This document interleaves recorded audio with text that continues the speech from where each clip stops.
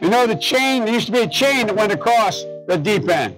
And he cut off a 6-foot length of chain. He folded up, he said, you walk out with that chain. And you walk to the car and say, you may cut me, man, but I'm going to wrap this chain around your head. I said, you're kidding me. He said, no, if you don't come back. And he was right. Hello, everyone, friends, family, and fellows alike. Welcome to the first ever episode of American Madness. I'm your host, Connor Sharpless. I started this podcast because I'm something of a news junkie, an information addict, if you will. However, I found that shouting into the void of social media doesn't quite scratch the itch of our post-financial crash world. Why do I say that, do you ask? Have you noticed that our lives have been just a little bit more chaotic than they used to be? Each day, slightly more maddening than the previous. Well, fear not, you're not the only one who feels that way. If we tug on that thread and keep pulling, it will inevitably unwind all the way back to 2008 and the tumbling dominoes of the Wall Street misadventures. The underlying foundation of this podcast is that 12 years ago, we entered a new cultural, social, and political age, but that most of us were too shocked, too beaten down and exhausted to notice we'd entered new territory. This is what gave us the gig economy. This is what gave us a severe distrust in our governments. And this is what gave us a game show president. It's also what laid the groundwork for a perfect storm of global financial strife sparked by the coronavirus. It didn't have to be this way, but those in power are hell-bent on ignoring any lessons that could have been learned from the 2008 crisis.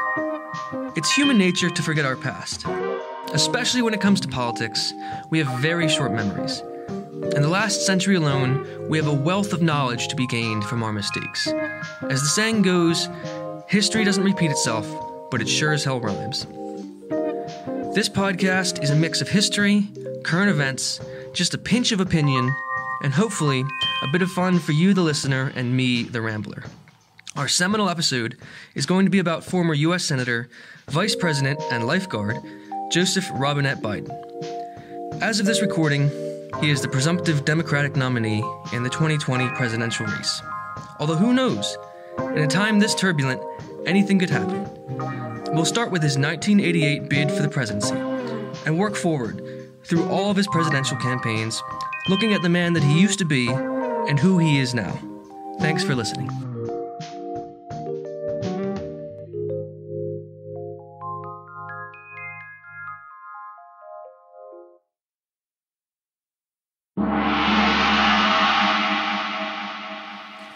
So first off, I hope everyone's safe at home, and I hope you're not going too crazy yet. I know that for me personally, podcasts is a good way to not only kill time, but also overcome some of the anxieties. I think the worst part of the pandemic is just not knowing when it's going to be over and how it'll be resolved. All we know is that things will be very different by the end of it. Who knows, maybe by the end of it we could have a President Joe Biden. That might be a thing. So anyway, today we're going to start with his 1988 presidential campaign. In a lot of ways, this had the most potential. I think Joe Biden still fancies himself as the man he was 30 years ago. In his mind, he's still this sort of rough and tumble man's man, working class hero kind of guy. So, starting out in 1987, the candidates for the 1988 Democratic nomination were starting to take shape. And they were plotting their best path forward out of the political wilderness that they'd been in for all of the 80s. And as beloved as Ronald Reagan was back then, any two-term president is going to lead to a certain amount of public fatigue with the status quo. Millions of Americans had bought into Reagan's vision of a shining city on a hill. And a lot of them really did believe in trickle-down economics. It kind of made sense. But at the end of those 8 years, they didn't see any sign of it. They thought, you know what? I'm still not doing that well. I voted for Reagan twice, and I'm doing okay, but I also see all these these millionaires and these corporations pulling in way more money than they used to. The wealthiest Americans and the corporations back then were experiencing some of their most profitable years since before the New Deal. It was the beginning of the neoliberal era, which in many ways has become sort of a second Gilded Age in American history. So in the mix of all these Democratic hopefuls was Senator Joe Biden of Delaware, dreaming of being the youngest elected president since JFK. And Biden took office in the Senate in 1972 at the age of 30. Now, 30 years old is the minimum age requirement to become a senator.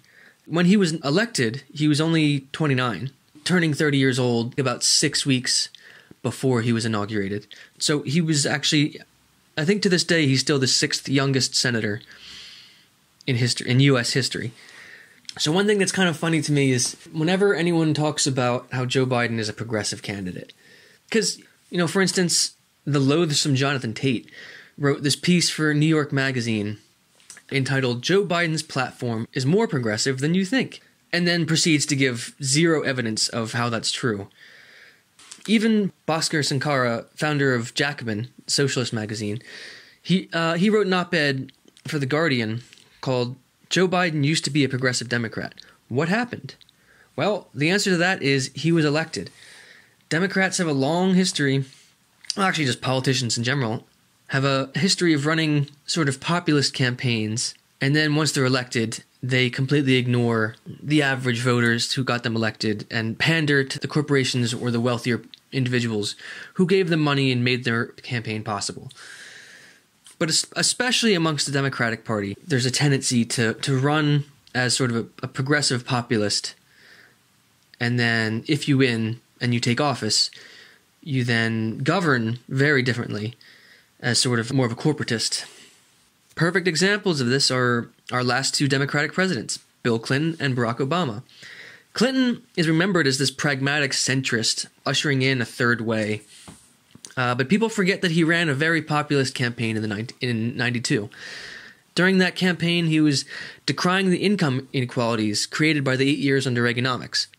And of course, you know, the beloved Barack Obama, for all the hope and change stuff that he talked about in both of his campaigns in 2008 and in 2012, none of that ever really materialized. And myself included, I sort of had this image of Barack Obama during his presidency, sort of looking at him with rose-colored glasses. And since 2016, I've had to reevaluate what I actually believe in and my own thoughts on the Democratic Party. And I've come to realize that he wasn't perfect. And of course he wasn't, but he wasn't really the progressive crusader he was billed to be in 2008. A lot of that had to do with consultants and his campaign managers. If you look at the way he governed as a senator and a state senator, he was much more of a centrist than his 2008 campaign would have you believe.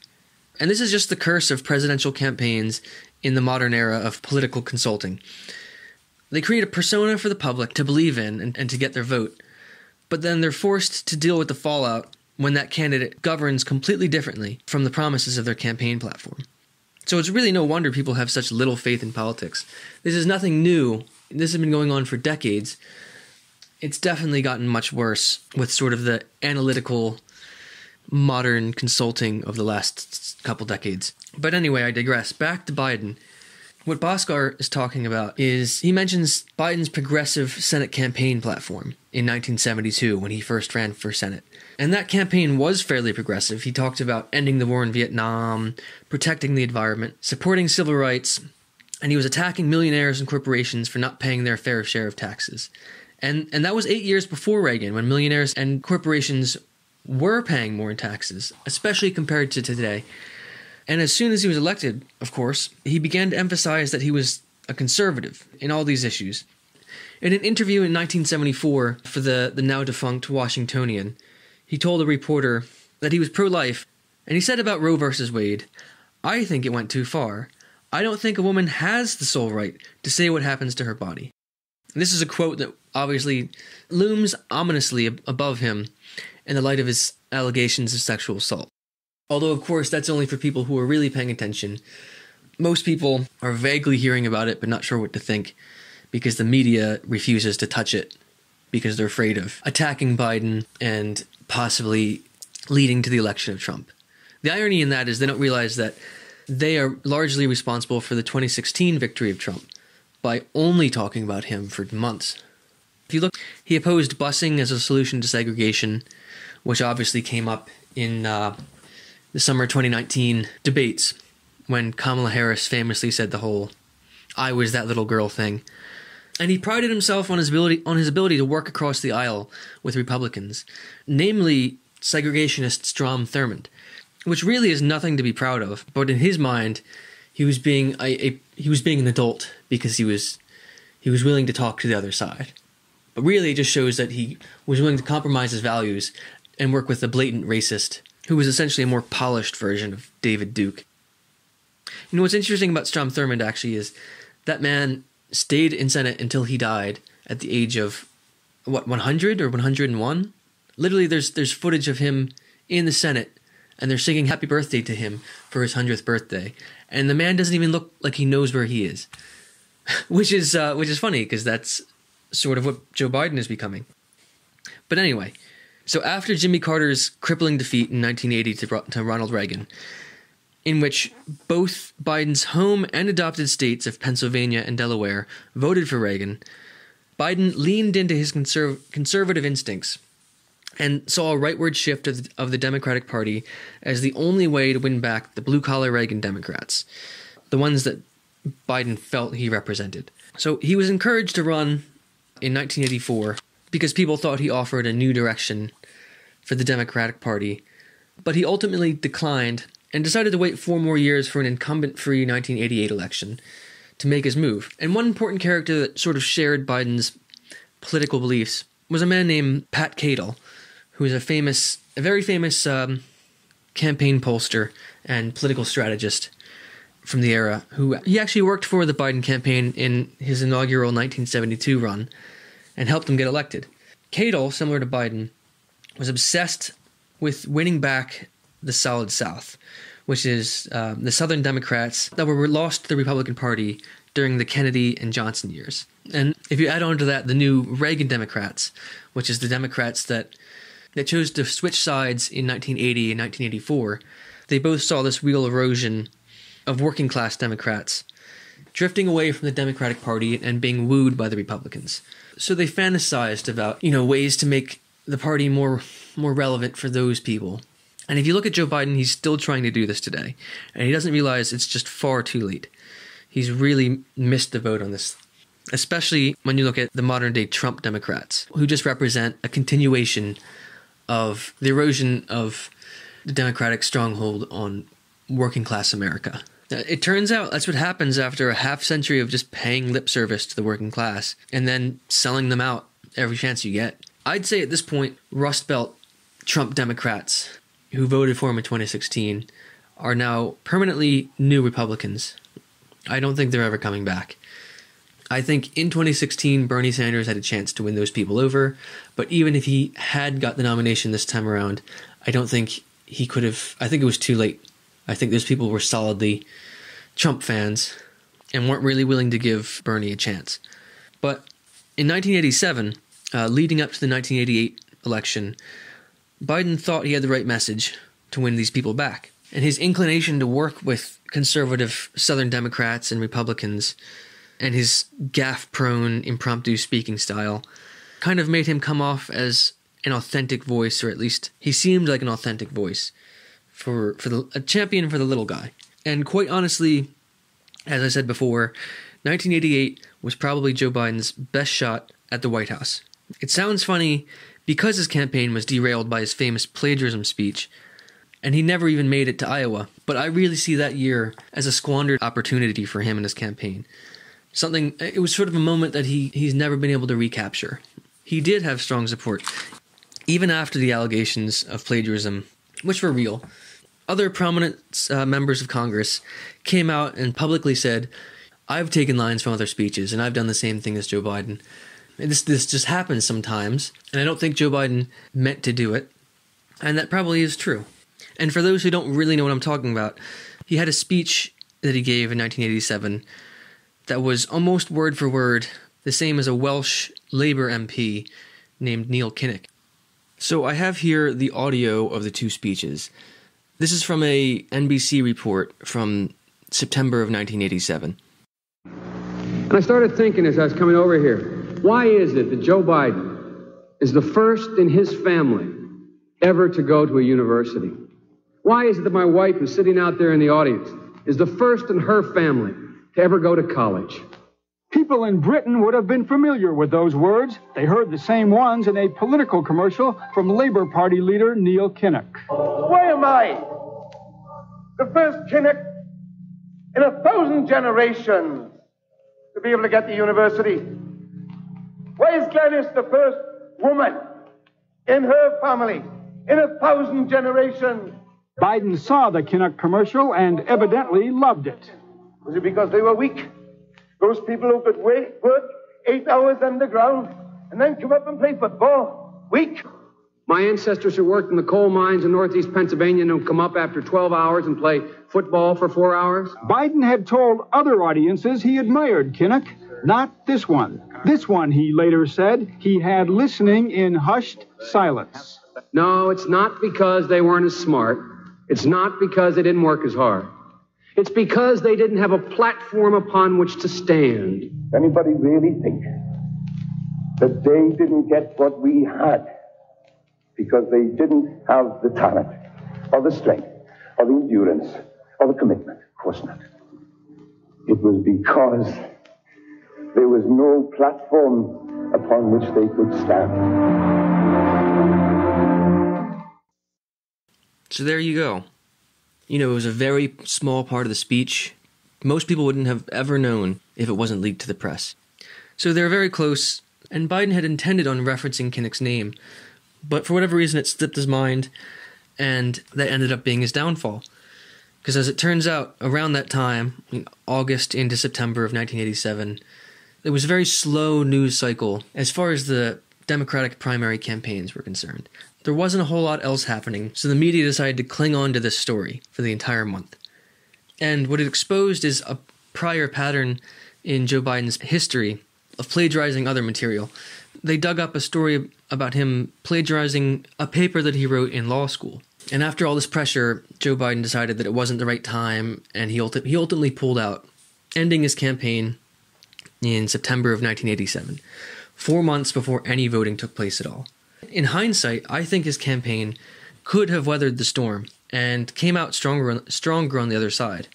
For all his flaws, and there are many, I think Joe Biden would have been a far superior candidate to Dukakis in 1987. It was actually, it turned out, one of Michael Dukakis' campaign staff that leaked the news of Joe Biden's plagiarism to the press, leaking a copy of the original Neil Kinnock speech.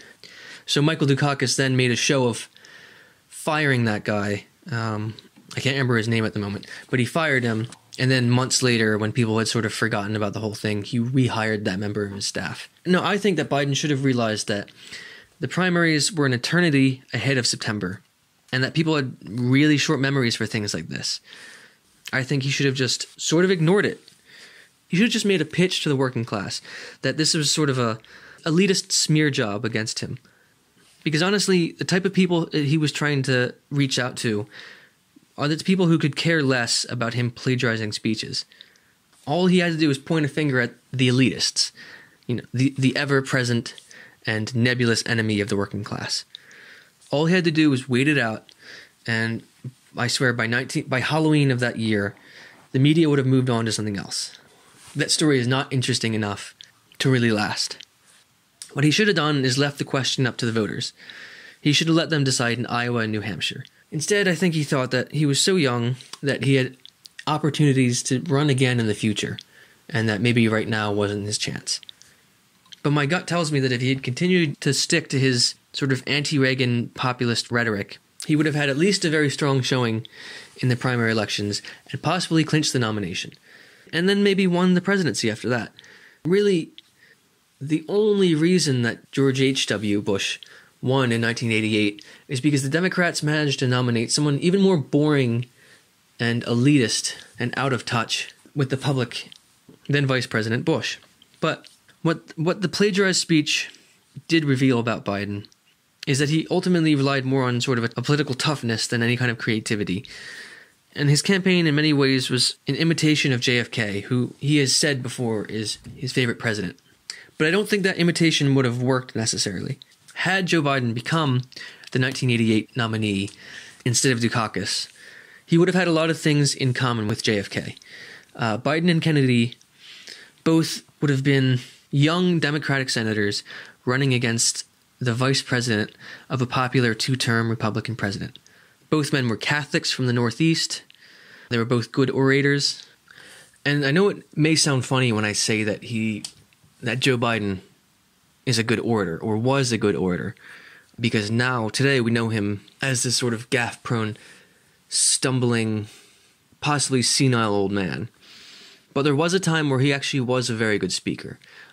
There wasn't always much substance to what he had to say, but he was adept at speaking his way around problems.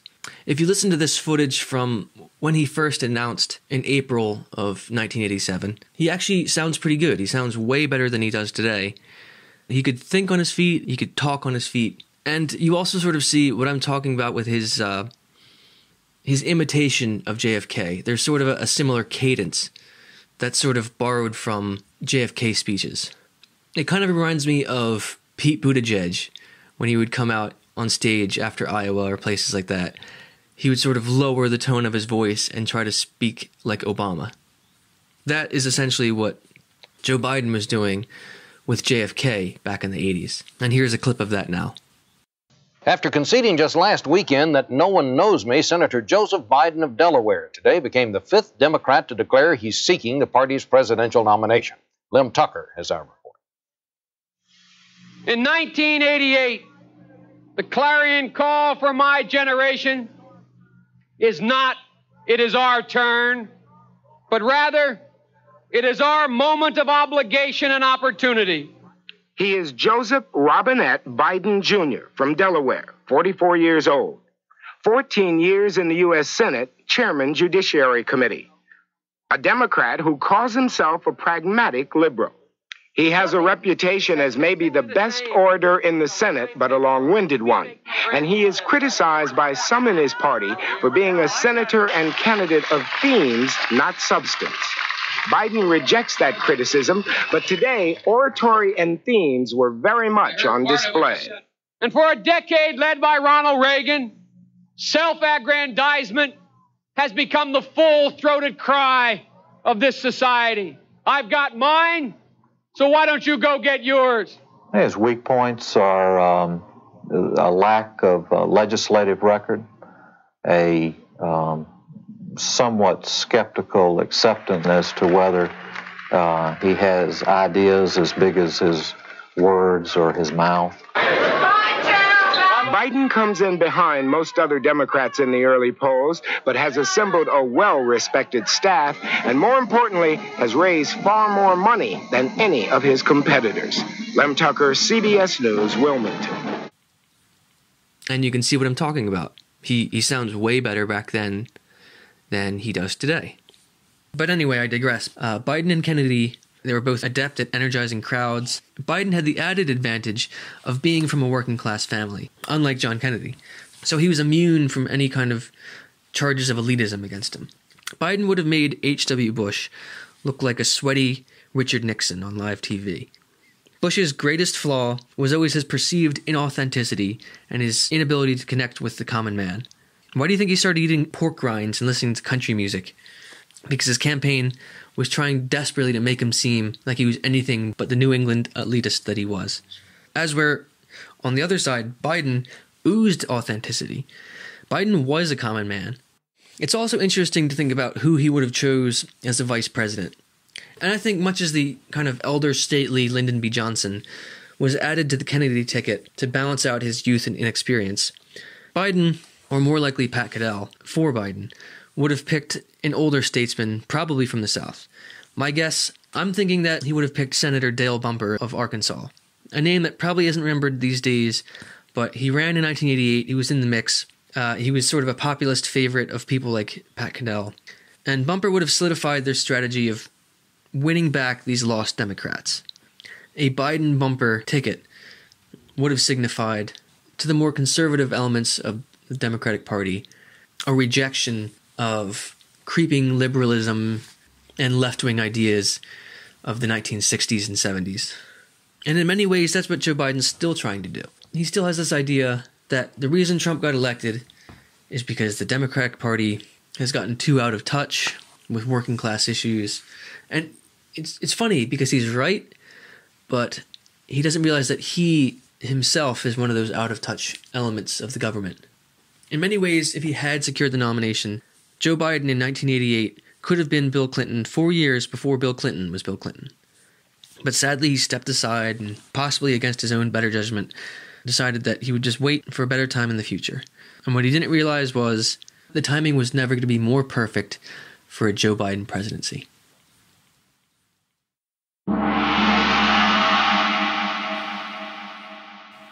So the election of Bill Clinton in 1992 sort of validated Joe Biden's type of politics, but he was no longer a well-known name outside of Washington. People kind of forgot who he was. There was a bit of excitement around him back in 1988 and 1987, but then he became more of a quiet, behind-the-scenes operator for that decade. He still had hopes of one day becoming president, but he knew from his years in Washington and operating within the Democratic Party, he knew the way things worked. So when 2000 came around, he didn't run because he knew the party was going to back Al Gore. Al Gore was going to be their man. So there was really no point pissing off people inside the party by primarying Al Gore. And then when 2004 came around, supposedly Biden was tempted to run, but I think he realized that he had been fairly supportive of George Bush in his first term. He had voted for the Iraq War, and he just generally sided with a lot of conservatives. So he was at least savvy enough to realize that he would have a very hard time making his case against George Bush. He's also always been keenly aware of the fact that it's much harder to run against an incumbent. So he's always preferred to run in election cycles free of incumbents. So Q 2007, in the final years of the George Bush administration, Biden starts gearing up to once again run an election in the wake of a divisive two-term Republican president. And apparently that year he was actually worried that he would have to talk his family into it.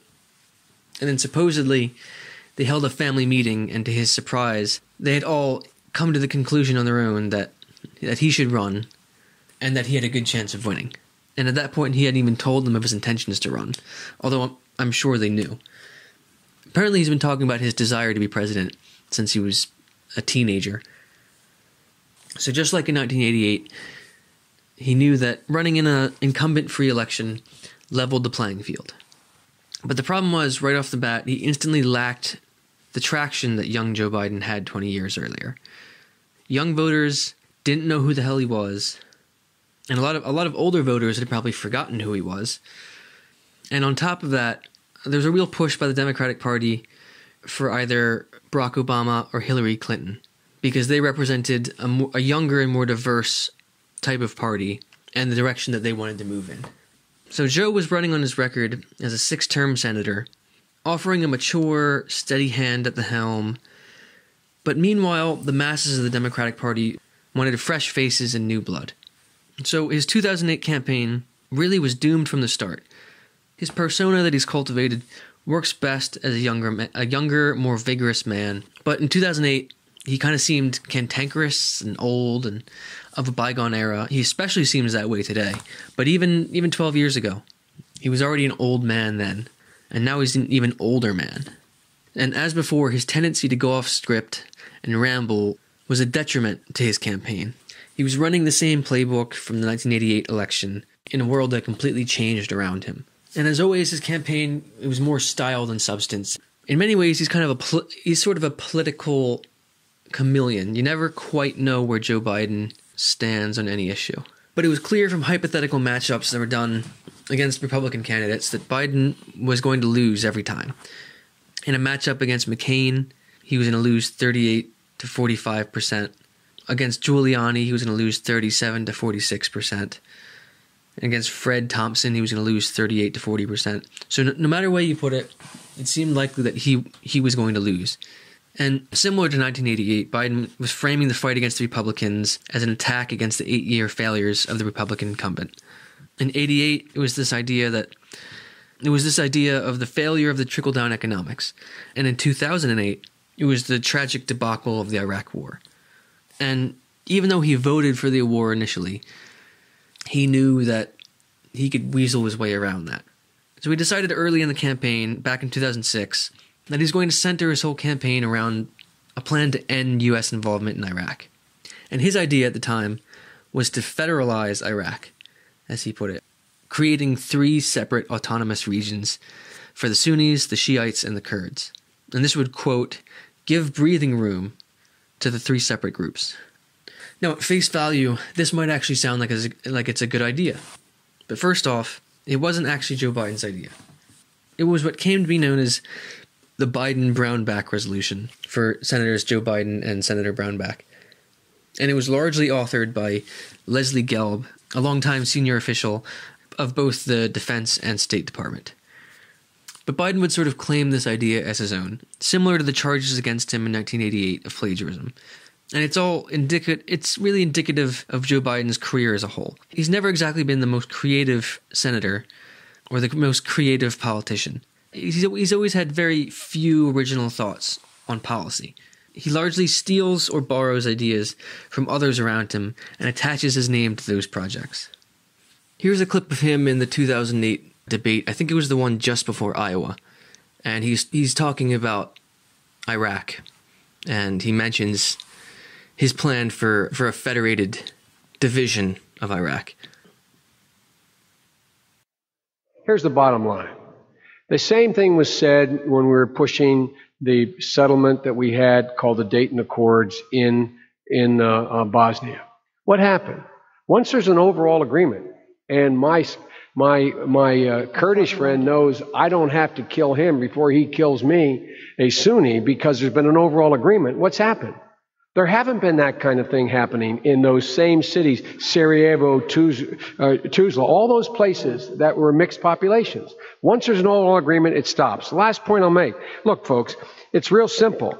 The simple proposition here is you're not going to be able to govern this country from the center, period. There's already 4.5 million people that have fled their regions, and the only way you're going to do it is give people local control over their local regions, their local security within a loosely federated republic, or we're never going to get out of there without leaving chaos behind.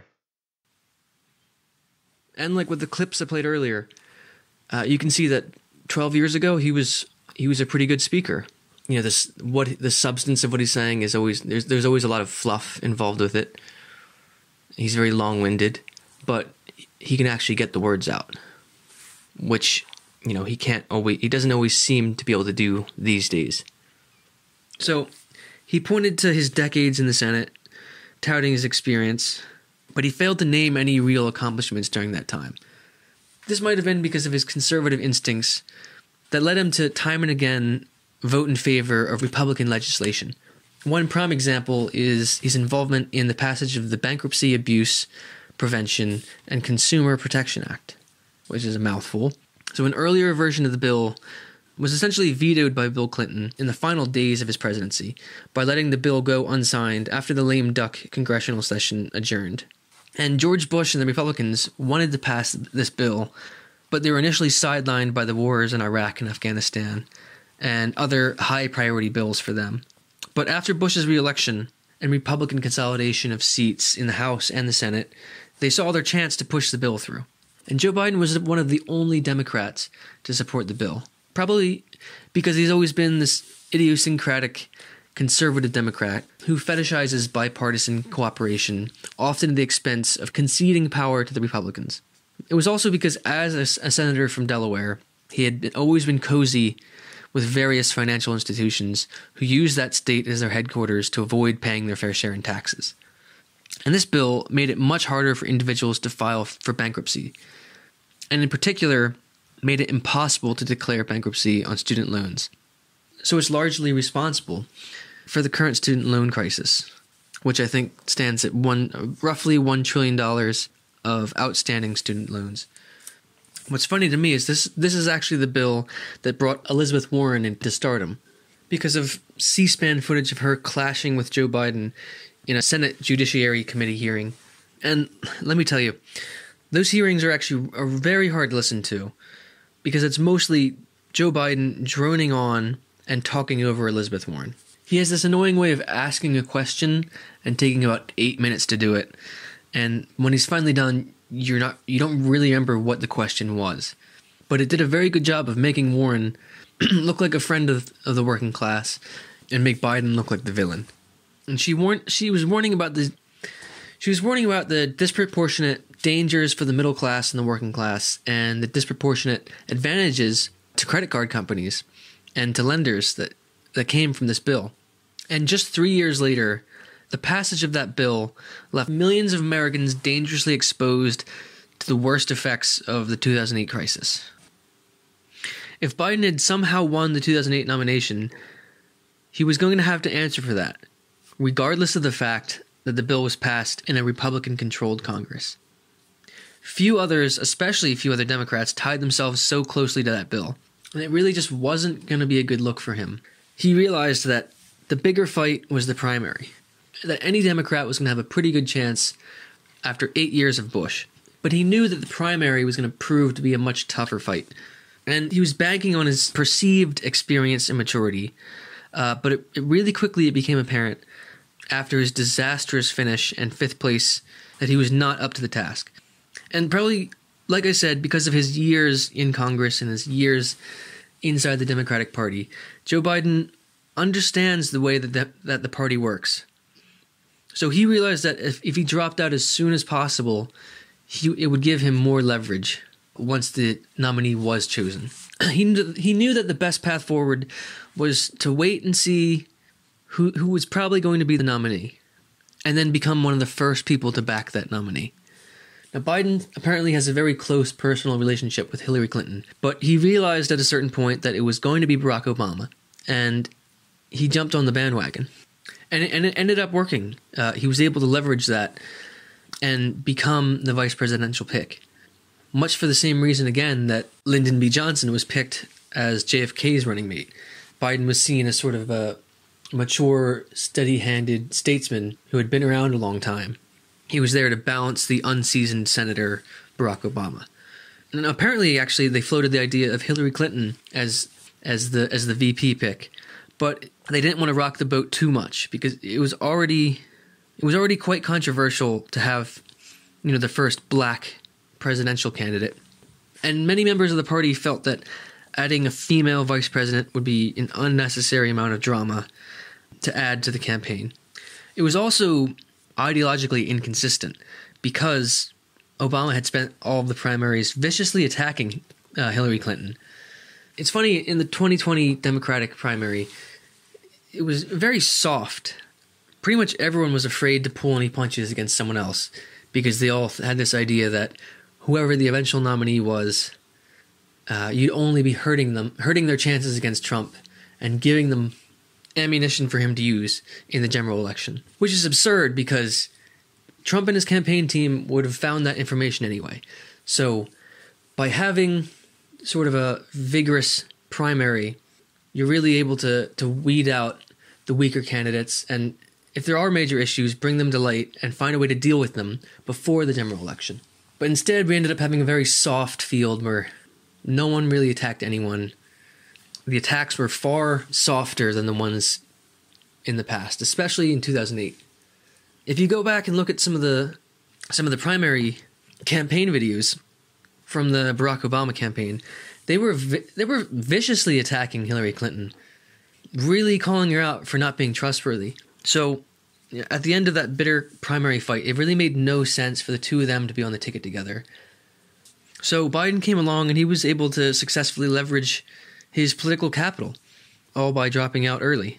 And supposedly behind the scenes, Barack Obama was actually very unhappy with the gaffe-prone Joe Biden. I know that they're seen, you think of them now as like best buds, and the sort of public image of the two is this 8-year friendship that they had in the White House together. But apparently early on, they really didn't like each other, or at least Obama didn't really care for Biden. But looking back at it, Biden's sort of folksy, stuttering candor was a perfect way to balance Obama's, eloquent language, which might have made him a very good speaker, but also allowed for sort of these elitist charges against him. So a little inside information on how the Democratic Party makes their decisions about candidates, especially when it comes to presidential candidates and the VP pick. So back in 2008, once Barack Obama became the Democratic nominee, as I said before, they knew that they needed to pick someone older, someone more seasoned to balance out his youth. And when they picked Joe Biden, there was an implicit understanding between Biden and the party that he would never become president. He was seen as too old. Even at that point, he was seen as too old. But especially they factored in 8 years of Obama. By 2016, they figured Joe Biden would be far too old at that point to ever run. And I bet even as early as 2008, 2012, a lot of the party leadership kind of realized they were going to put Hillary at the top of the ticket. So Joe Biden knew this at the end of Barack Obama's term. A lot of the reason why he didn't run is because he knew he would face a lot of opposition from within his own party. He knew that the winds were blowing towards Hillary. They had the first black president, and now the Democrats wanted to have the first female president. Even though he was the vice president for 8 years under Barack Obama, it was going to be a tough sell back then, just as it is now, to make this old white man a president in a party that claims to love diversity. And something I recently found out is, some of you may know that Bernie Sanders reached out to Elizabeth Warren in 2015 and tried to get her to run against Hillary, to primary her. Ultimately, Warren decided not to run. At that point, Bernie Sanders decided to step in and run himself. What I didn't realize until recently is that Joe Biden also reached out to Elizabeth Warren, because when he was considering running in 2016, his plan was he was going to make Elizabeth Warren his running mate. So it would have been a potential Biden-Warren ticket in 2016. Partly he knew that he needed some sort of diversity in his administration and on the ticket. So having a female vice president would have fit the bill.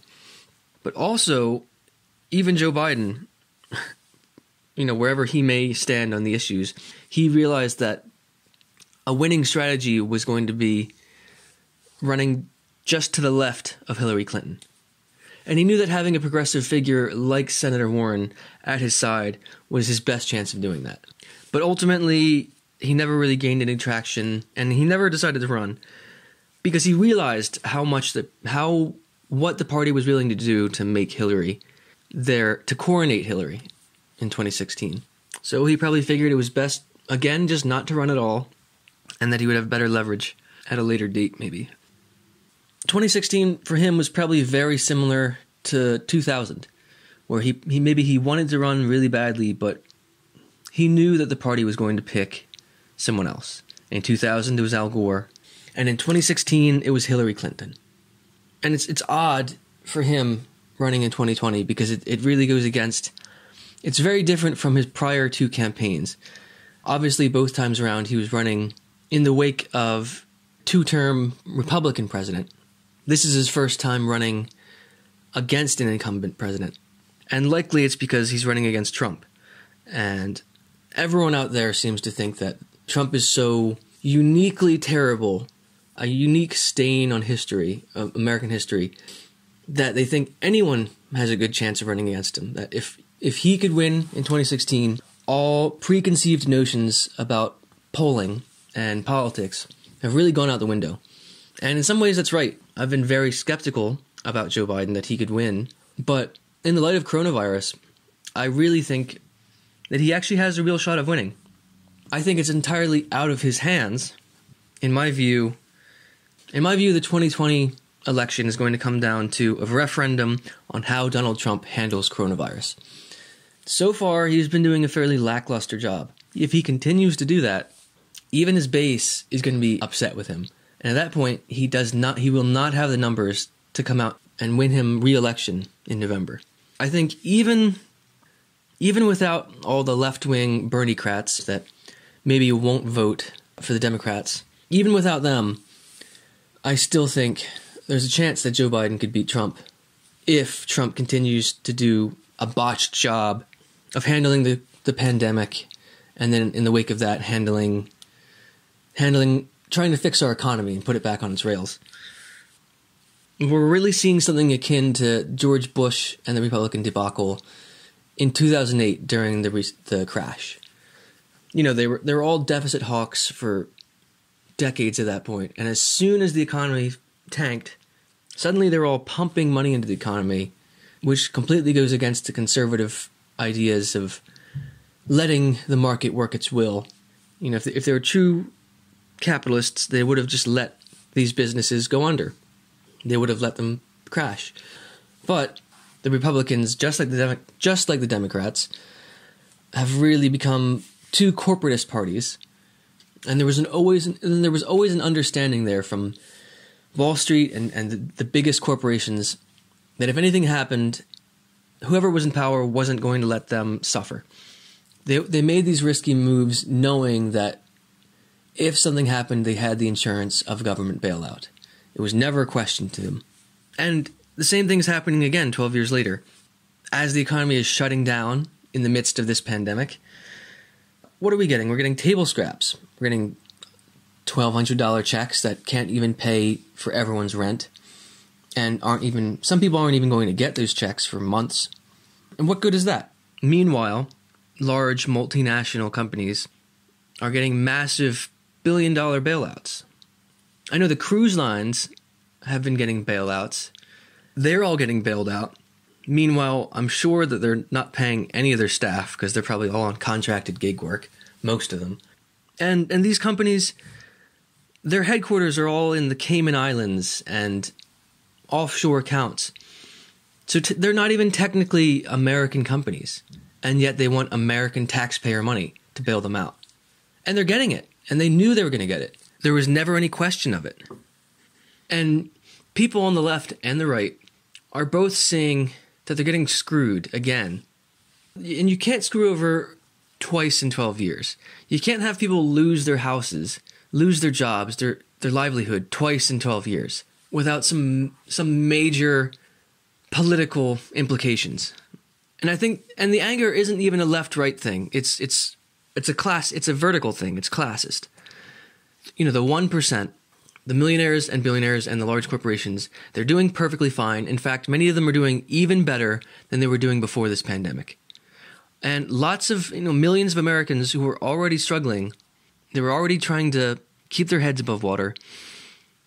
A lot of them aren't going to make it through this. They aren't making it now, and they're not going to make it through this pandemic because there's been such a lack of leadership on either side. Whether it's willful ignorance, purposefully done, or it's just chalked up to bad leadership, I can't entirely say. I'm sure it's a mix of both. But people all across the political spectrum are furious. And that includes a lot of Trump supporters. And sure, some of them are going to vote for him no matter what. But I'm sure there's others there who are realizing now that he's not fulfilling his promises. His main thing was he was going to take care of the economy. And that the economy was doing so well under him. And look at it now. What is there, 30 million people unemployed? I'm sure the numbers are higher than that because not everyone has been able to get onto unemployment yet. And that's the thing about the economy collapsing is it's indiscriminate. The pandemic, the coronavirus doesn't care if you're a Republican or a Democrat. It doesn't care who you're going to vote for. Your boss doesn't care who you're going to vote for. Your employer. Some people are lucky enough that they're still getting paid. Some people are able to work from home, but many others, depending on their line of work, aren't getting anything, and they're not even guaranteed a job when they get back. I'm sure there's probably countless stores across the country that are not going to reopen, physical stores, and it's only going to be online sales. At which point, hundreds of thousands or millions of Americans who did work in places like Target or Walmart or those kind of big box stores, a lot of them aren't going to reopen, and they're suddenly without a job. They have no money coming in, but the money is still pouring out because they still have to pay for their rents, their mortgages, they have to pay for their kids, or they have to pay for their student loans.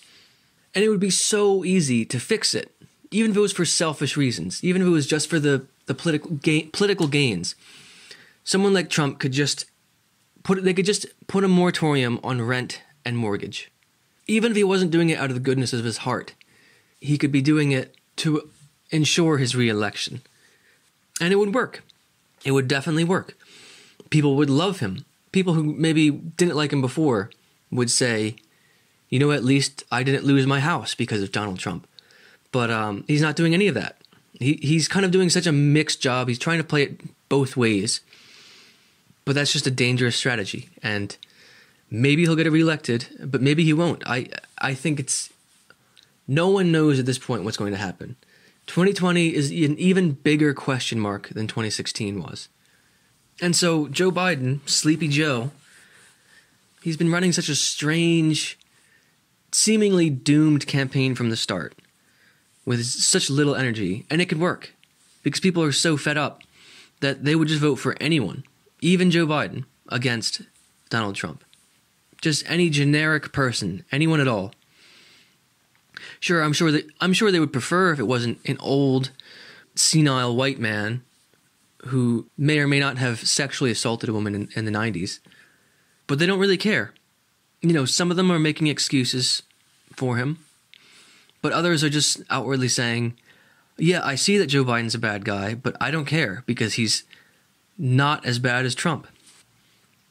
So suddenly, Biden finds himself in a situation that he definitely could not have predicted. A man that was never supposed to be president, that was always just supposed to be Barack Obama's goofy sidekick. Suddenly, late in life, finds himself just inches away from presidency.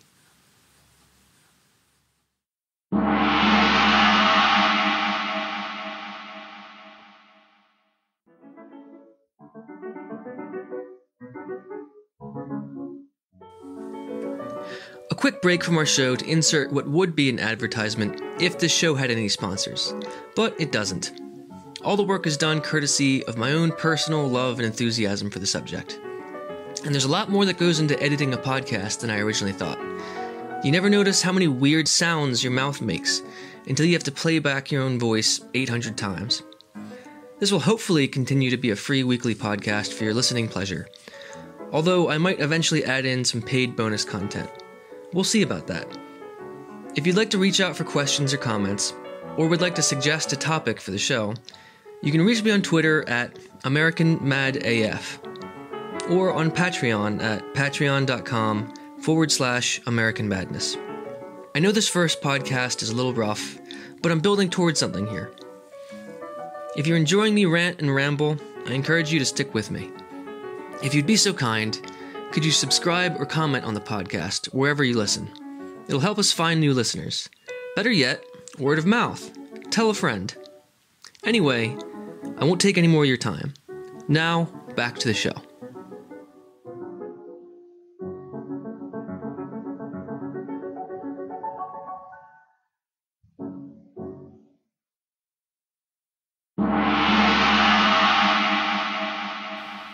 So, if we look at the roots of Biden's 2020 election, they obviously go back to 2016. And I think for the first 2 years following the 2016 election, there was this sort of will he, won't he narrative surrounding Biden and a potential 2020 run. And I remember seeing hypothetical matchups at the time, similar to sort of Bernie versus Trump. It was Joe Biden versus Trump in 2016. And they showed that Biden would have narrowly defeated Trump. Now, obviously, this is speculation. There was just sort of a small amount of polling to back it up. And what good did polling really do us in 2016? So we have no way of knowing what the outcome would have been in that matchup. But I think it highlights the frustration of millions of Hillary Clinton voters who simply felt that they were forced between picking the lesser of two evils. And they were really tired of having to do that. That's why thousands of voters in key Rust Belt states simply left the top of the ticket blank. And very briefly for a time in about 2017, I remember there was an honest discussion, or at least an attempt of an honest discussion of why Trump won. And maybe a different candidate could have won if it wasn't Hillary. And in the end, it all sort of amounted to shoulda, coulda, woulda-ism. And ultimately, much of the media just decided that Trump won because half the country are craven secret racists. And now that Trump is in charge, the cat is out of the bag. and surprise, your neighbors are all racists. As we're really, I think there's millions of people who voted for Trump for many different reasons. Many of them maybe abhorred him as a personal figure, but liked some of the ideas that he was talking about, and they were willing to stomach him, much in the same way that maybe today a lot of people can't stomach Joe Biden personally, but they're going to vote for him because look at the alternative. And then there's people who voted for Trump just because his name was on the ticket and they were Republican and they were never going to vote for Hillary. They probably thought that Trump was going to lose. They probably didn't like him, but they just voted straight ticket. And then they were forced to feel guilty for it later on, even though the media narrative for months was that he could never win and that Hillary Clinton was going to have a landslide victory. So if they had known there was a real chance, perhaps they would have left it blank like others, or voted for third party, or maybe even voted for Hillary Clinton. After all, even Republican leadership didn't want Trump to win because they realized being the opposition under Hillary Clinton would be far easier than actually being in power with Donald Trump at the helm. I know Paul Ryan definitely would have been happier, and he would probably still be Speaker of the House. I know Mitch McConnell would be happier if he didn't have to horse whisper into the ear of Trump every few weeks. And Fox News would have loved it because it would be so much easier to just attack everything that Hillary Clinton did for 4 or 8 years instead of having to create weird narratives and apologies for President Donald Trump. So anyway, then when Biden did announce his candidacy, there wasn't a whole lot of excitement around it. I think there was especially early on, there was much more excitement around Elizabeth Warren or Beto O'Rourke or Kamala Harris. You know, younger candidates and female candidates. Ultimately, the first and second place candidates, Joe Biden and Bernie Sanders, were really not given much attention in the early days of the primaries. They both seemed to be washed up has-beens. Even a lot of Bernie Sanders sympathetic people, they now had other options. A lot of them went to Elizabeth Warren. Some of them went to people like Pete Buttigieg or Beto O'Rourke. You know, the people who were looking for, or Cory Booker. These are the people who were looking for sort of a second Barack Obama, a new and younger Barack Obama. The entire time, Biden was always technically the front runner, just because of his status as former vice president. But most people didn't really believe that. There wasn't much enthusiasm for his candidacy. He kind of just crept along in the background the entire time. He was there, but most people didn't expect him to go the distance, especially with his poor performance in the debates. I think what helped him is that there were so many people on the stage that he didn't have to stand out. He could just sit quietly in the background, speaking every now and then, try to get his point across. But because there were so many other people and there was so much happening, the spotlight really wasn't on him. Occasionally it would be. I remember there was briefly Cory Booker attacked him for forgetting that he had just said the same thing a few minutes before. Obviously Kamala Harris attacked him for his vote on busing and desegregation. But for the most part, especially with Bernie Sanders, people really weren't willing or able to attack Joe Biden and to attack his record. You know, with Bernie, it was always my friend Joe Biden. He always said that. Maybe if he had been willing to set aside his personal relationship with Joe Biden to have an honest and objective accounting of Joe Biden's record for the last several decades, maybe he could have convinced more people Biden wasn't the right choice. But instead, Bernie and others weren't willing to attack Joe Biden. And in the end, really what did it, really what was his saving grace, was his performance in South Carolina. He was seen as all but dead at that point. He had done so poorly in the first 3 primaries in Iowa and New Hampshire and Nevada. And he was still expected to win South Carolina, but it could have been very close. And I think if Bernie had done better, if it had been a close race in South Carolina, perhaps Biden wouldn't be where he is today. But instead, the Bernie Sanders campaign failed to get the endorsement of Jim Clyburn of South Carolina, or at the very least convinced Jim Clyburn not to endorse Joe Biden, which in my opinion is a bit of political malfeasance. Bernie just said that Jim Clyburn has very different politics than his own, and that he was never going to support Bernie. And that may have been the case, but he could have at least tried to get Jim not to support Joe Biden. Because as it turns out from exit polling, a lot of the people who voted for Joe Biden in South Carolina voted for him because of Jim Clyburn's endorsement. The electoral makeup of the Democratic primary in South Carolina is much more African American than most of the country, and it's much older. And this is a good audience for Joe Biden, and he was really banking on it the whole time. And it turns out that it worked in the end. Even much earlier, even back in 2019, between April and May, he spent about 80% of all of his funds, of all his advertising funds, which ended up being about $900,000, on Facebook ads targeted towards people who are 45 years and older. Because very early on, the Biden strategy was to target the people that they know always come out during primary elections. The Bernie Sanders strategy was always based on bringing new people into the system. It was always very hopeful. And had that worked, he would have won. But instead, the Biden team said, we're going to focus on the people that we know are going to turn out. And that's older Democratic voters.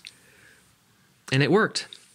So then what we see post South Carolina in the few days before Super Tuesday is that all of these other sort of centrist candidates suddenly drop out. Amy Klobuchar, Pete Buttigieg, and people start rallying behind Biden.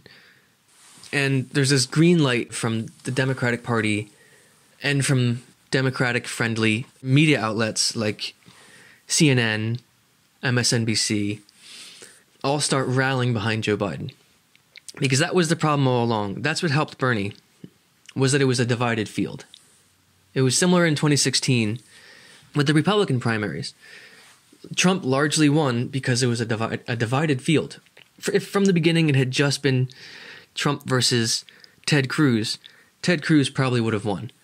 But because the Trump alternative was never clear, and there was such a mixed bag of these different candidates, Trump was able to get that 30 to 40% of the vote, that plurality that allowed him to beat the crowded field. And the same thing, and that's exactly what Bernie was banking on early on in the 2020 primary. And it worked when there was Biden and Klobuchar and Buttigieg and Warren. But suddenly, just before Super Tuesday, all of these people dropped out and they got behind Biden. And they suddenly realized, this is our man, this is the one we're going to rally behind. And there wasn't much reporting on this, but what happened behind the scenes, supposedly, is Barack Obama reached out to Pete Buttigieg and Amy Klobuchar and convinced them to drop out. I suspect that they were promised positions in the Biden administration if he wins. And if he loses, they were probably guaranteed funding for future races or some sort of position within the DNC leadership. So they were being very opportunistic. And on the other hand, on the left-wing progressive side of the Democratic Party, Elizabeth Warren did not drop out, even though she had a poor performance in the first 4 states. And in doing so, it then split that side of the party. So instead of a matchup of just Bernie versus Biden, it was Bernie and Warren versus Biden. So there's a good chance that it would have been at least much closer if Warren had also decided to drop out and back Bernie. And I know a lot of Warren supporters really hate that idea and hate that narrative that she should have dropped out. I'm not saying that personally. But I am saying that if she wasn't there as an option, things might have looked very different after Super Tuesday. And then the rest is all very recent history. So we know what happened after that. And here we are in May of 2020. Coronavirus pandemic. We're all locked in our houses. And somewhere in the background is Joe Biden hiding in his basement as the potential 46th president of the United States of America. And the primaries are still going on. Technically, he hasn't won enough delegates at this point to clinch the nomination. But really, there's very little to make me think that Biden isn't going to be on the ticket in November. It is still possible that it could be someone else. But one of his biggest weaknesses right now is the allegations of Tara Reade, that Joe Biden sexually assaulted her back in 1993. And whether or not you believe Tara Reade, it's striking to see the difference between the way that the media talks about the Tara Reade allegations and the allegations against Brett Kavanaugh by Christine Blasey Ford. With Christine Blasey Ford, that was sort of the height of the Me Too era. And actually, while I do believe Christine Blasey Ford, there was less evidence corroborating her allegations than there is for Tara Reade. For Christine Blasey Ford, it was essentially her word against his. With Tara Reade and Joe Biden, Tara Reade now has multiple sources to confirm her allegations, or at least that something happened. She told her siblings, she told a neighbor at the time who has since come out, she told a former coworker, she told her mother, and mentioned that her mother, who was very upset about it, called into the Larry King Live show and mentioned that something had happened to her daughter while working for a prominent senator. And that footage has since been found, and it's confirmed to be the voice of Tara Reade's mother talking to Larry King about this. So there's more to corroborate Tara Reade's story than there ever was to corroborate Christine Blasey Ford's story. Also, what happened to Tara Reade happened while Joe Biden was a sitting senator. And what happened to Christine Blasey Ford, while unacceptable, happened when the two of them were high school students at a party. So the allegations against Joe Biden were arguably worse, because it was a man with much more power, sexually assaulting one of his female employees. And the media seems completely unwilling to touch the story. The Intercept actually did a piece on it by Ryan Grimm, and a lot of other sources such as MSNBC and CNN seem to doubt Ryan Grimm's credibility because he was a vocal supporter of Bernie Sanders, so they think he's biased. However, he broke the original story about Christine Blasey Ford, and at the time, they all found him to be very credible. But now that he's attacking their candidate with a D next to his name, as opposed to Brett Kavanaugh with an R next to his name, somehow it's completely different. With Brett Kavanaugh and Christine Blasey Ford, back then, and it wasn't that long ago, there was this idea that women have the right to be believed, and that victims have the right to be believed. And now, what you keep hearing is that with Tara Reade, women have the right to be listened to, but you don't really have to believe them. Or even if you do believe them, it doesn't really matter what happened. And this is because a lot of these people high up in the party and high up in the media are hypocrites. And they don't really care about Christine Blasey Ford, or they don't really care about Tara Reade. What they cared about was making sure that by any means necessary, Brett Kavanaugh did not become a Supreme Court justice. And now they care that by any means necessary, Joe Biden or somebody else beats Donald Trump. You have people like actress Melissa Milano, who is a strong activist for the Me Too movement, who endorsed Joe Biden, and then in light of Tara Reade accusations, has made up all sorts of ways to defend him, saying things like, even though Tara Reade deserves to be heard, that people shouldn't be politicizing it, even though she had no problem politicizing the assault of Christine Blasey Ford. And in light of new evidence corroborating Tara Reade, she said something like, the Me Too movement doesn't mean that we should believe women no matter what. It believes that we should change the culture of not believing women. And no one is saying here that you should believe Tara Reade no matter what. But she has a very compelling story and plenty of evidence to prove that this actually happened. And yet, people in the media do not want to talk about it at all, simply because they're afraid that it'll affect Joe Biden, and if we bring it up, Trump will use it against him. But you know what? Trump's going to use it no matter what, so we might as well talk about it now and figure out whether or not it actually happened, have him actually confront the issue on his own. At the moment, no one has actually asked him, no major outlet has asked Joe Biden about the allegations. I think one small local reporter from somewhere in the South did have a brief interview with Joe Biden, and he asked him a question about the allegations, asking him whether or not it might hurt his chances against Trump. But so far, that's the only question he's had to field. And just ignoring it isn't going to make the problem go away. What needs to happen is there should be an open discourse about the allegations. Joe Biden needs to answer for it in his own words. And if anything did happen, he needs to have he needs to have a sincere apology, at least some way of making up for it. I don't know exactly what he could do. And if he can't do that, and people in the Democratic Party decide that it's too much of liability, they need to drop Joe Biden before it's too late. And it doesn't need to be Bernie Sanders. It could be anyone else. Because really what the strategy seems to be is it's a referendum against Donald Trump. So it doesn't really matter who it is running against Trump if your message is purely an anti-Trump message. It could be any middle-of-the-road Democrat. They're never going to pick Bernie Sanders because these people in charge of the party hate Bernie Sanders. So you know what? Just pick someone else. Pick Amy Klobuchar.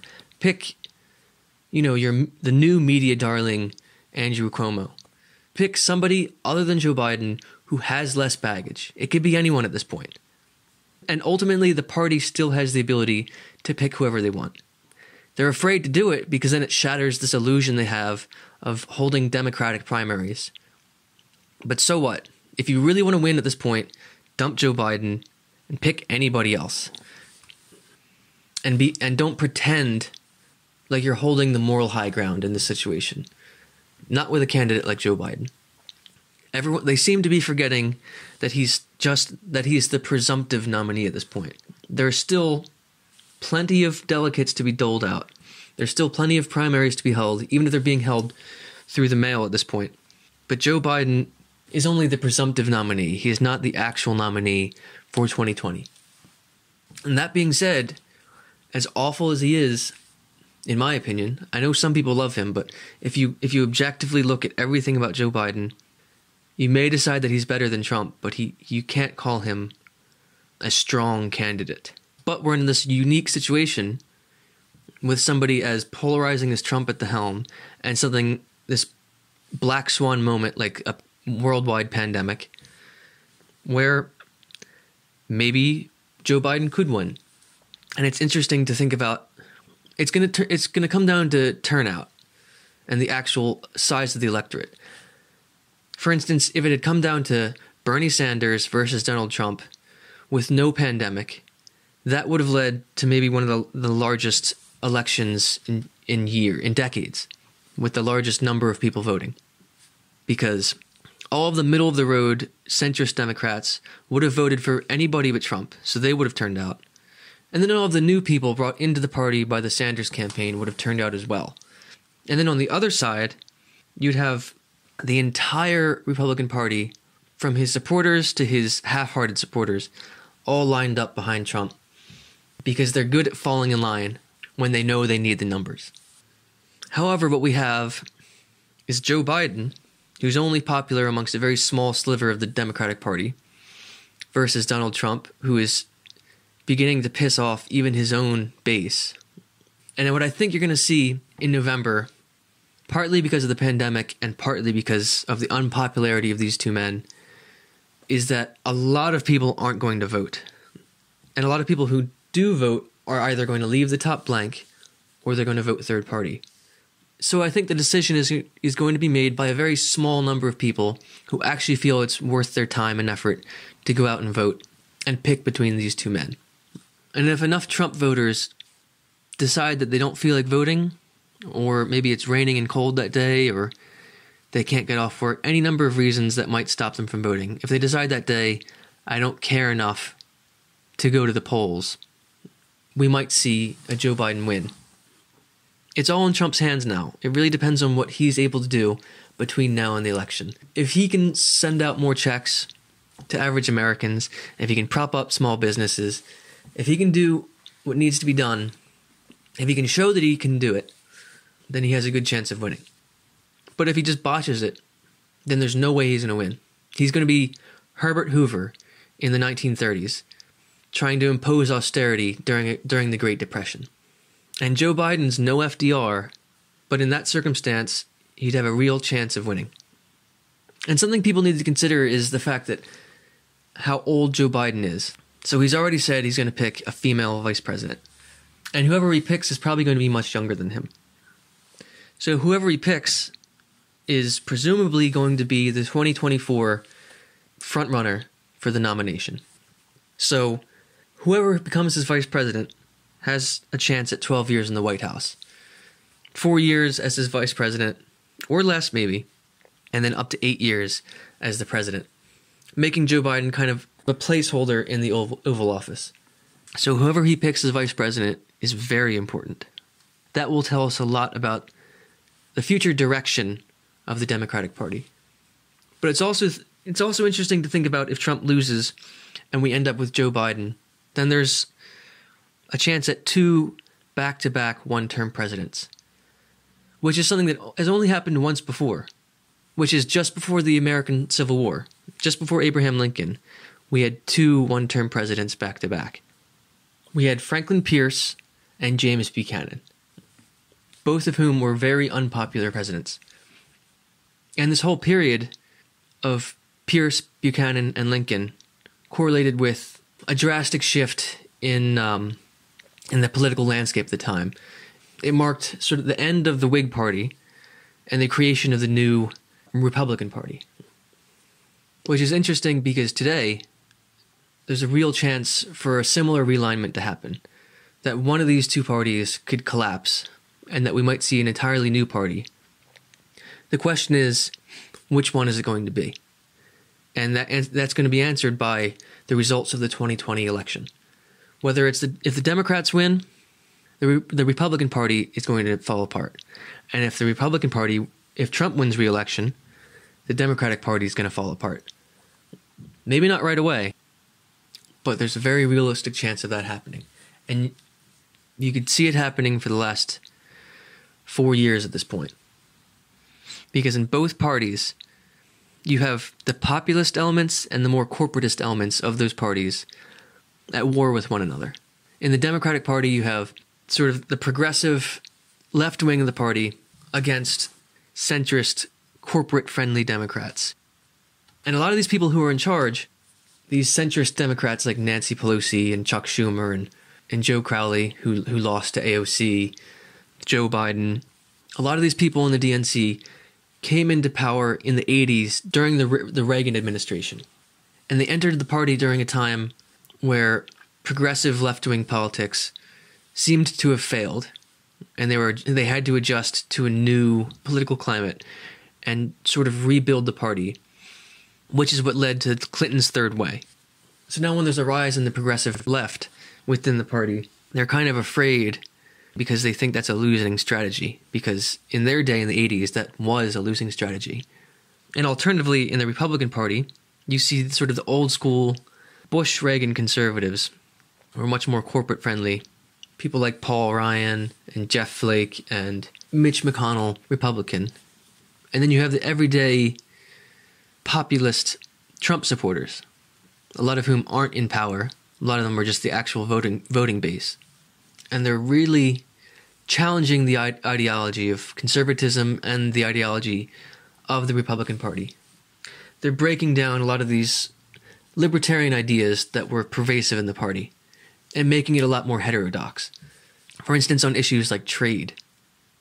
Even though a lot of people refuse to admit it, across the entire country, regardless of party, there's this ever-widening division between classes, between the haves and the have-nots. And for a long time it's worked because the haves, they've pitted the people who have a little versus the people who have nothing.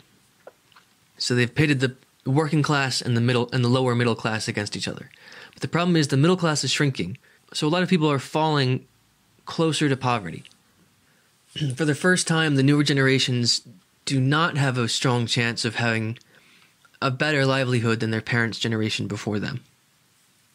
So whether it's the Republican Party or the Democratic Party, on both sides, the everyday people, aka populists, are posing a major challenge to the older leadership of both parties, which has largely been very corporation-friendly on both sides.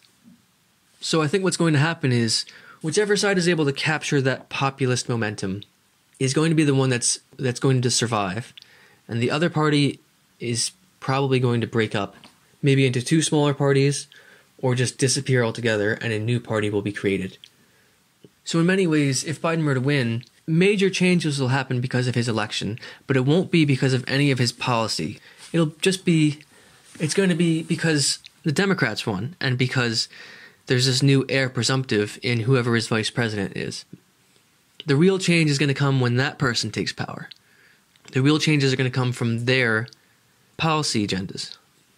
Hypothetically, if he wins and Trump loses, there could be a good 12 years of Democrats in the White House, and the Republicans will have to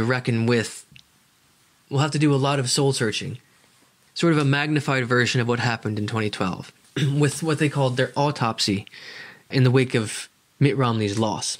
Because Donald Trump's victory always relied on shrinking the electorate, because they knew that the country as a whole was becoming more diverse. So what they had to do was make sure that the people who voted were mostly white working class, and find ways to exclude younger voters, more liberal and more progressive voters, people of color, people who were less likely to vote for Trump. So this is a strategy that could only work once and possibly twice, but it couldn't work 3 times. Trump is really a short-term asset, but in the long run, he's a major risk. And once he's gone, they have to figure out who they are without Trump.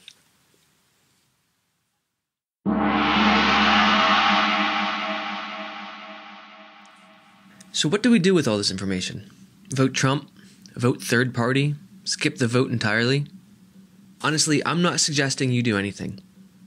I don't want to tell you you're a bad person for voting for Joe Biden, but we can't shame people for deciding not to vote for Biden either.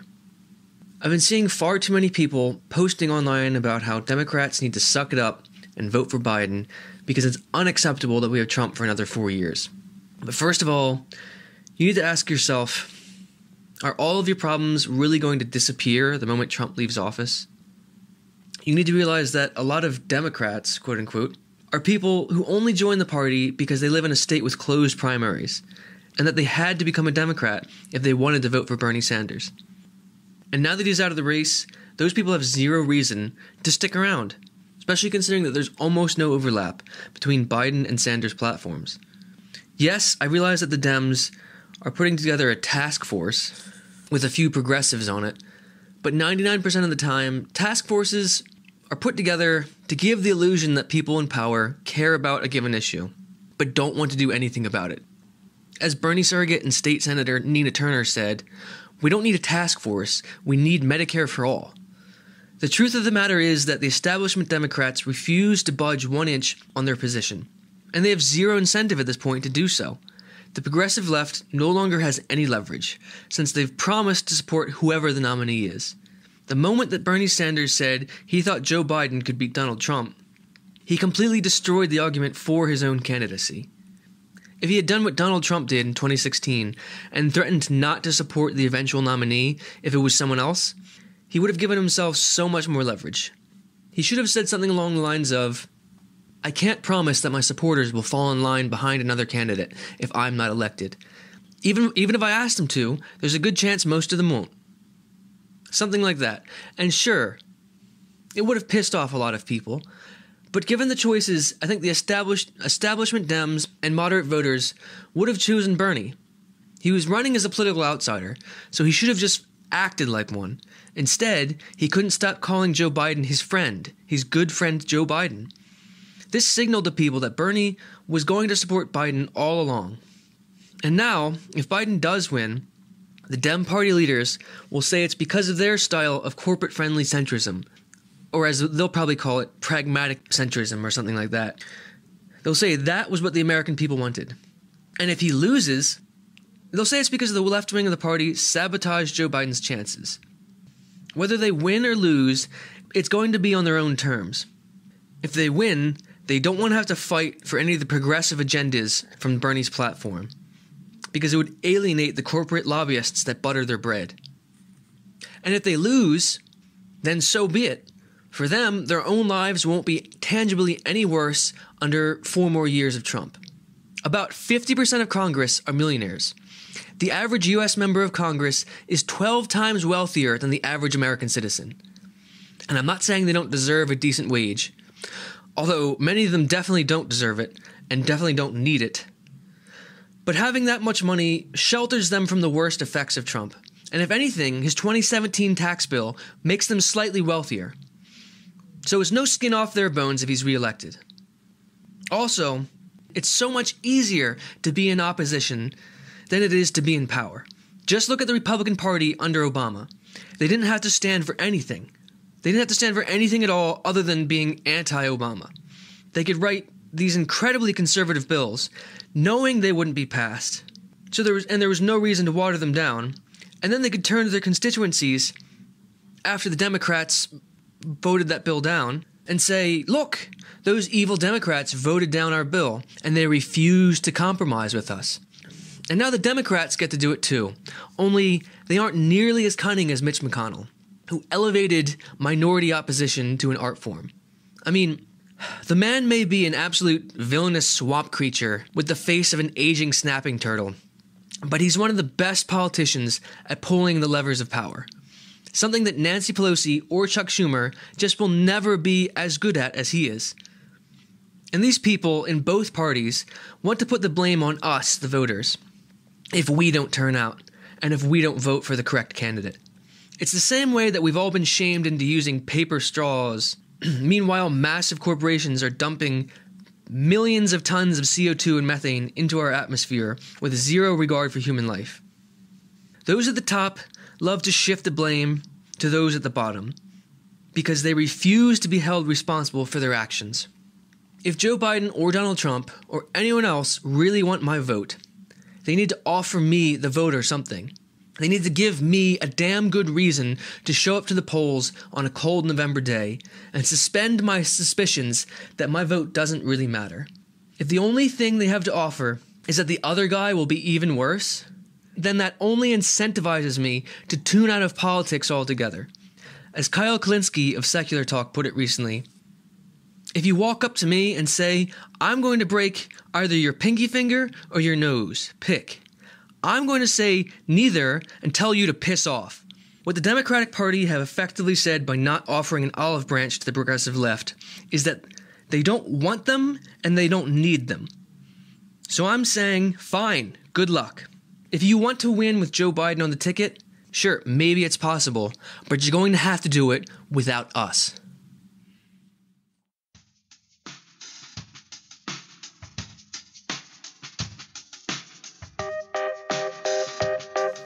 Thanks, everyone, for listening to my first episode.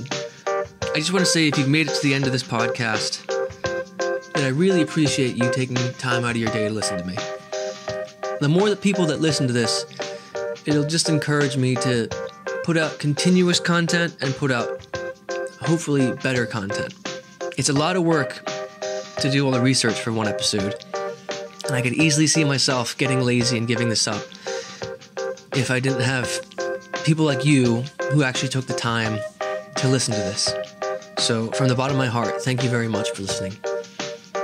As I said before, if you have any suggestions for me, you can reach me on Twitter at AmericanMadAF or on Patreon.com at Patreon/AmericanMadness. I know sometimes it's a pain in the ass knowing information.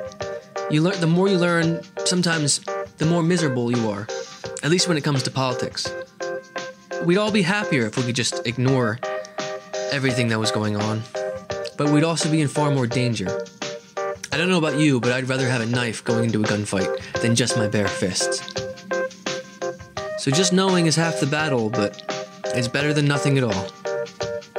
Thank you all, and take care.